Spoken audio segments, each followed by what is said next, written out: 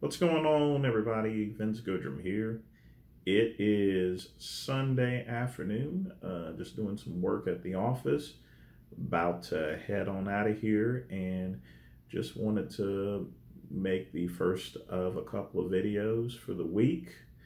And let's start off with Gavin Lewis and his publicity stunt. So basically, and I'm going to be honest with you, I had talked to Gavin a couple of days before he got arrested, because he let me know that he was going to open up his gym, and he already had the expectation of being arrested. And of course, I joked around with him, if he had gotten arrested, that I would bake a cake with a hacksaw in it so he can get away. Either that, I would drive the car into the jail wall there. Now, while I was joking, I was very serious with Gavin about it there, as far as opening up his gym is concerned. But of course, he went and did it anyway, and he got arrested. And, some people also asked me about the whole situation, and I've really held off on comments because I wanted to go and see what happened. So was it a publicity stunt? You damn right it was a publicity stunt. But is that really a bad thing? The answer is no. The reason being is when it comes to publicity stunts, it actually elicits, public change and public sentiment as well. And not only that, Gavin, I've known him for many years. I've made fun of him for half of those years. First time we ever met up, it was when he was working for ALR Industries.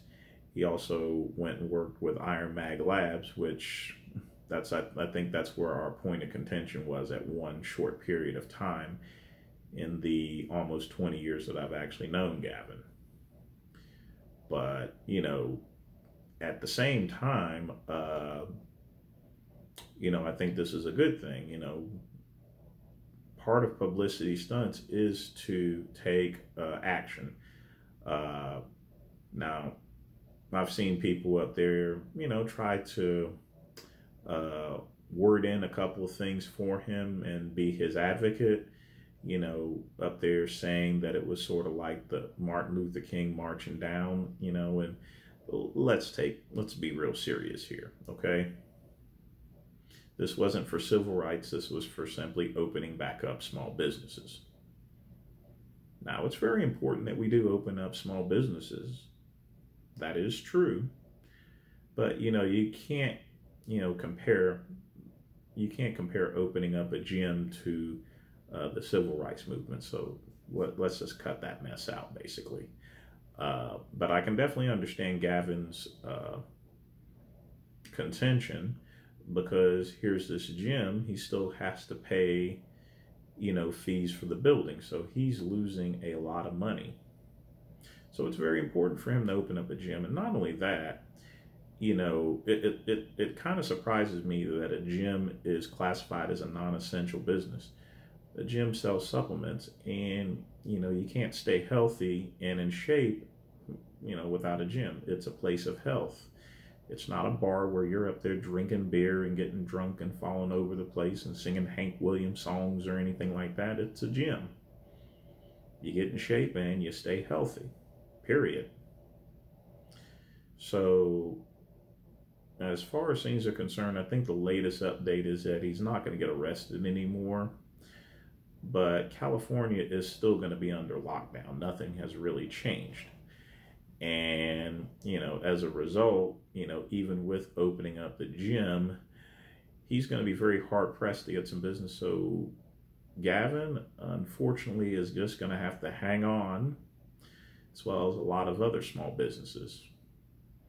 And, I actually have to honestly see both sides here. You have small businesses trying to stay alive, and then you have the governor being held liable if anything happens to people. He's responsible for any deaths that occur due to the coronavirus. So it's a very touchy situation, but ultimately at the end of the day, I think this will come out in the wash.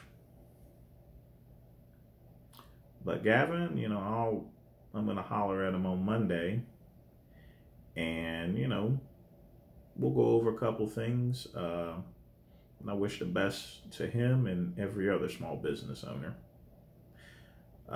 Even to myself, although, you know, South Carolina has pretty much opened back up everything. The gyms around here open up tomorrow. But, you know, I just can't think of something statewide. I have to think of it universal. You know, this is a nationwide issue, and it needs a permanent solution to it. And I hope it's solved very soon before everyone goes out of business. That's all I got to say today, people.